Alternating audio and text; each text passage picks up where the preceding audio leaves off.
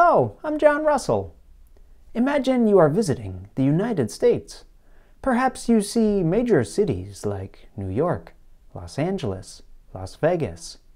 Perhaps you see places like Mount Rainier, Mount Rushmore, Central Park.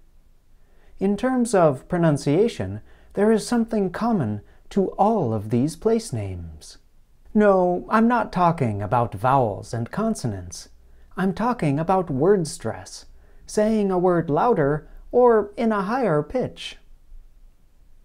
In previous pronunciation videos, we explored word stress in terms of phrasal nouns, phrasal verbs, even abbreviations.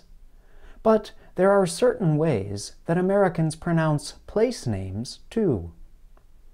In general, Americans place more stress on the last word of a place name. What would happen if the stress were placed on the first word? It might sound something like this. New York, New York. Such a pronunciation might sound a little unusual or different to an American. But how does the place name sound when stress is placed on the last word? New York, New York. Listen again to some famous American place names. Note how I stress the last word of the name.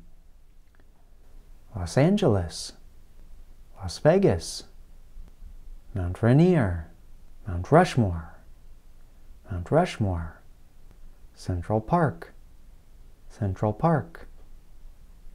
That's all for today. Keep up the good work.